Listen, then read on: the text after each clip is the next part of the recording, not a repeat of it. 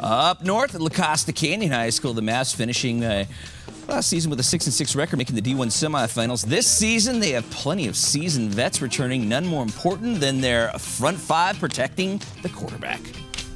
This brotherhood's different. You know, in past couple years, the teams I played on, especially the sophomore, we weren't very tight. But this team, I mean, it's not just, we don't hang out during football practice. It's like we eat together, we go hang out together, we go to the beach together, we do everything.